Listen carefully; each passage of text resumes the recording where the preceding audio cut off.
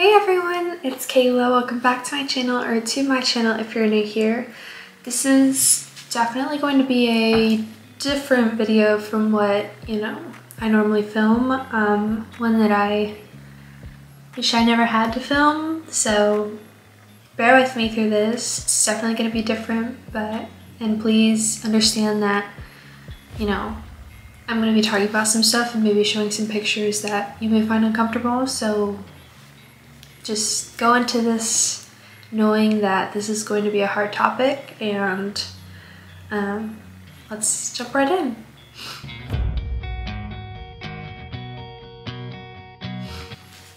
So I'm not going to go into too much details about the car accident itself. Obviously, from the title of this video, you're aware I was in a car accident. I was hit head-on by an individual. I don't exactly know the reason why he, so basically, I'll start by saying this, you have your two lanes going this way or whatever. If you're from Louisville, you're aware of what Westport Road is, then, you have both directions of traffic along with the center lane that can be used for merging. And he crossed over that merging lane into my lane, and I was hit head on. It unfortunately was fatal for him, and I can't change that. Nothing can be done to change that, and it's hard because the accident wasn't my fault, but still obviously it kind of feels like it was. But that happened. That was on January 29th. Currently, it is March 26th. So I was rushed to the emergency department, ER, whatever, hospital, the trauma center in Louisville at the University of Louisville. And I found out that my left collarbone clavicle was broken, and my right wrist was broken in I think 2 different spots, maybe a third. It was also dislocated and it required surgery, so they did surgery on that on March 30th. I also had a concussion, so it's definitely a hard topic just because as far as the accident goes, it all happened very quickly, Physically, it's hard, along with emotionally. Physically, I was placed in a cast. Obviously, if you break something and they did surgery on it, you need a cast. So, I was in a cast. I just got that removed on March 20th, so it's been a few days. I'm now in this brace. This brace can come off, and I will show you all.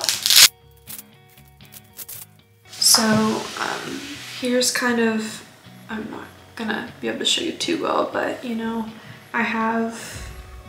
did surgery here along with right here, and then I have to wear this a lot just to keep it. I'm not very mobile, obviously. This is about as far as I can move it comfortably. You have normal wrist range of motion, and then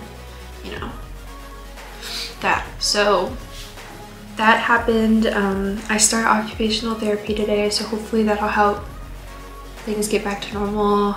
Obviously for schooling, my car was totaled. I'm gonna put pictures on the screen and stuff of everything. My car was totaled and I don't have a car right now, so I honestly don't really like driving that much, just because last time I drove, I got hit by a car and almost died. So I'm not physically in school. I'm still technically a full-time student. I've dropped 2 of my classes. I originally had 6 and now I'm at 4, so I'm still technically full-time, but I am doing it all online. It's definitely challenging. After the accident, broken bones. My stomach was really bruised. I had a concussion. My glasses broke. I was very cut all over the face. You saw that from the pictures. My 2 front teeth were chipped. Thankfully, I already went to a dentist and they like filled it and polished it and everything. So physically, I'm definitely getting close to where I used to be. Not necessarily like I'm gonna be there in a month. It's not how it works, unfortunately. This will probably take 6 months because it's, you know, a place where you don't really want to do surgery unless you need to, and there was no reason to. And then this, obviously, you know, surgery on anything, you're gonna require rehab to get you back to where you were. So physically, definitely getting there. It's hard. Mentally is definitely where like the struggle is, because when anything bad happens, you don't want to think about it. You don't want to talk about it, or at least that's how I am. I like to keep everything to myself because I don't want people to know what's going on. I don't want people to know like I'm not okay. And it's definitely hard to talk about because,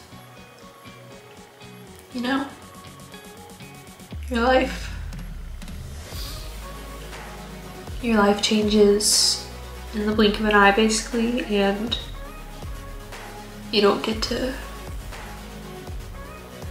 do everything normal. Like, I'm 18 years old. I'm a freshman in college, so I don't get the normal experience. This is something that will, unfortunately, maybe one day I'll be grateful for it, live with me the rest of my life, and it's really hard. But I know, like, everything happens for a reason, so I'm trying to trust the process and trust that everything will be okay. I have a lot of supportive people around me, you know, friends and family, so that's always nice because I know I have people who I can go to and everything. And I'm also in therapy, so that's helpful. And I was on medication for a little bit to help with anxiety. It wasn't really working, so I just went off of it. Do I still have anxiety? 100%. Almost all day, every day. I don't like being in a car. I don't like hearing sirens or like seeing police, firefighter, EMT, any of those, just because it just brings back everything from that moment, and I don't want to relive that moment. So it's definitely hard, you know. I have chest pain from anxiety. Looking back, I'm so grateful that the injuries, mental and physical, well, mainly physical, but that also impacts you mentally. I'm very grateful for the small amount of injuries I faced. I'm grateful to be alive. I'm grateful, you know, I can walk, I can talk, I can breathe, but it doesn't make it any less hard. So, and I don't say this, make this video to like be pitied. I don't want that. I say make this mainly just to open awareness for like, it's okay to not be okay. You don't have to have it all together. Whether you're 18, whether you're 50, you know, everyone's going through something, and you don't know that. You don't know what their situation is. You don't know what all they've been through, what scars they have, whether it's physical or mental. So be kind to anyone, you know, around you. If I could go back and change it, I would, obviously, but I can't. So from this point forward, I'm trying to focus on just choosing to see the positive in the situation. And it's very hard to, because it doesn't feel like there's a lot of good from such a bad situation. And do I necessarily know what that good is right now? No. But I've actually had this quote for a long time in my room on my mirror. If you all have ever seen, I have this like floor-length mirror, and I have two little quotes that I got from a tourist shop when me and my parents were on vacation. But one of them is about love, and the other one says, "Go forward in life with a twinkle in your eye and a smile on your face, but with great purpose and heart." And that's by Gordon B. Hinckley. I don't know if that's how you pronounce his name or anything, but I'm trying to choose to see the good, but also be the good, because it's easy to walk out of a bad situation and do bad things, say bad things, but there's no excuse for, you know, those actions. You're a human, and it's okay to be human. That's beautiful that you're human, so be a human. But also, don't live your life choosing to see the negative out of a bad situation, because you're never gonna find the positive. It's there, I promise you it's there.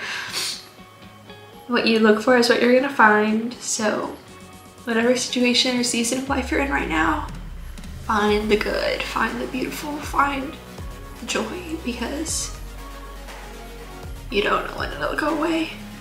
So obviously there's more to the story that I'm not in a mental place to talk about yet. There's a lot, you know. I'll try to keep you all updated, and hopefully most of my videos will be more lighthearted, but I want to bring awareness, because the reality is, like, you don't know what's gonna happen. Life happens, things happen, bad things happen, but so do good things. So I hope you find the good things and go day by day, step by step. We're all in this together, and life is hard, but you got this, I got this, and I wish you all nothing but the best. I'll keep you all updated as far as this whole situation goes.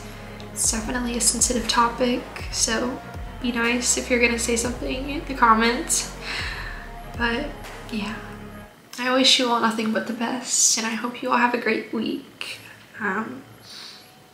Just live your life and enjoy it. But that's all I have for you all. I'll keep you all updated, and everything else that I can think of, check out my Instagram. I did a post about it that is a shortened version of everything I just said, basically. And, you know, we're all going through this together. So I hope you all have a great week, and I will see you all next week. I'm glad to be back for sure. It's gonna be a rocky road, but we're gonna do this together. But thank you all for watching. Thank you for supporting me and sticking through this even when I couldn't post. You all are amazing, and I'm so grateful for it. But I love you all, and I will see you next week. Bye.